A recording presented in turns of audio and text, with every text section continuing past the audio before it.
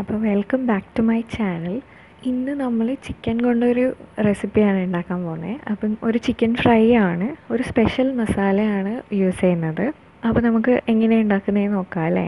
അപ്പോൾ മസാലയ്ക്ക് വേണ്ടിയിട്ട് ഞാനിവിടെ എടുത്തിരിക്കുന്നത് 1/2 സ്പൂൺ ഉലുവയാണ്, പിന്നെ പെരിഞ്ജീരകം വേണം. പെരിഞ്ജീരകം ഒരു 2 സ്പൂൺ എടുത്തിട്ടുണ്ട്. പിന്നെ വേണ്ടുന്നത് വറ്റൽമുളകാണ്. അപ്പോൾ ഇവിടെ എൻ്റെ അടുത്ത് വറ്റൽമുളക് ഉണ്ടായിരുന്നില്ല, അപ്പോൾ ഒരു 5 വറ്റൽമുളക് എടുക്കാം. പക്ഷേ ഞാൻ വറ്റൽമുളകിന് പകരം ഞാനിവിടെ മുളക് പൊടിയാണ് എടുക്കുന്നത്. ഓക്കെ, അപ്പോൾ നിങ്ങൾ വറ്റൽമുളക് ആഡ് ചെയ്താൽ മതി. എന്നിട്ട് ഇത് മിക്സിയിൽ നന്നായിട്ട് പൊടിച്ചെടുക്കണം. അപ്പോൾ നമ്മൾ ചിക്കന് മസാലയായിട്ട് ഇതാണ് യൂസ് ചെയ്യാൻ പോകുന്നത്. ഇനി ഇതിലേക്ക് ഞാൻ വിനെഗറാണ് ഒഴിക്കുന്നത്. വിനെഗർ ഒരു 2 സ്പൂൺ ഒഴിക്കാം. ഇനിയിപ്പോൾ വിനെഗർ ഇല്ലെങ്കിൽ ഇതിലേക്ക് വിനെഗറിന് പകരം ലെമൺ ജ്യൂസ് ഒഴിച്ചാലും മതി.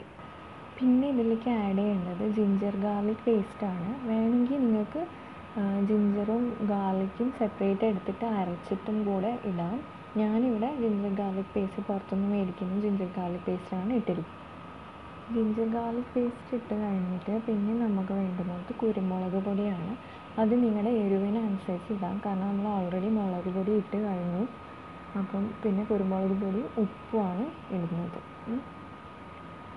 ഇനി അതിലേക്ക് കറിവേപ്പിലയും കൂടെ ഇടണം.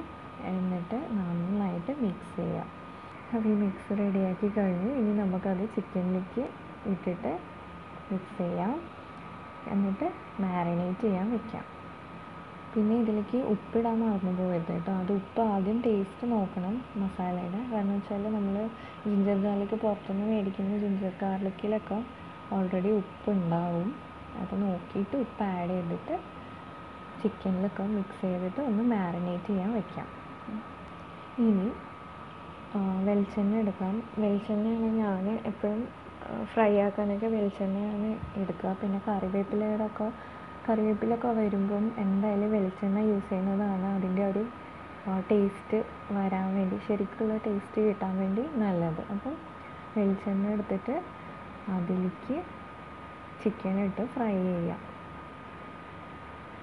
ഫ്രൈ ചെയ്ത് അപ്പോൾ നമ്മുടെ ചിക്കൻ റെഡി ആയിട്ടുണ്ട്. എന്തായാലും ഇത് ട്രൈ ചെയ്ത് നോക്കണം.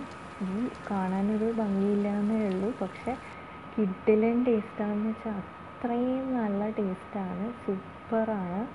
അപ്പോൾ എന്തായാലും ട്രൈ ചെയ്ത് നോക്കണം. അപ്പോൾ അത്രയേ ഉള്ളൂ ഇന്നത്തെ വീഡിയോ.